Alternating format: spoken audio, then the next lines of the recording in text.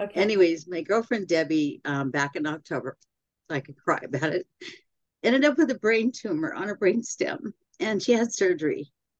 And when she, lots happened during then, and when they came to get her to bring her back to Vegas, back home, they told her she looked like her mom, which her mom is 90 years old. So that means, a lot of trauma to her face and her head.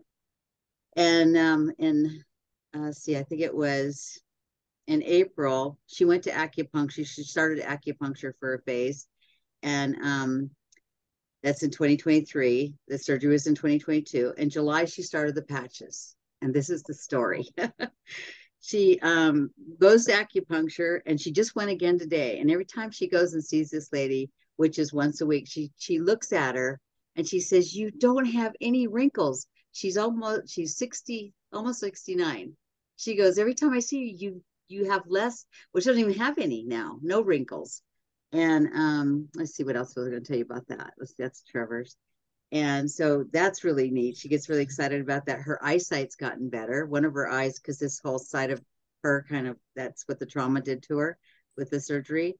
And let's see, there's no wrinkles. And she's just amazed with her progress.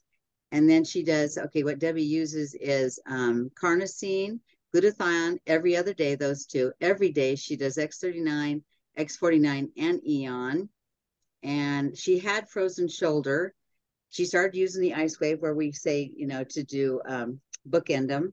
She couldn't sleep at night sometimes, so she put that on, and now her pain is gone from her arm, along with dry, I guess it's dry needling. I think she does too, but she's getting better all the time, and it's only been a little over a year, and it's just amazing how she's And come she through all this. started the patches this July or last July? This July, This July. So that's how July, fast. August, September, October, 4 months. And she's had that. That's I amazing. Yeah, Eyesight, her her face, has shifted, her wrinkles are skin. changed. Yeah, her skin. They always go, "Can I touch you?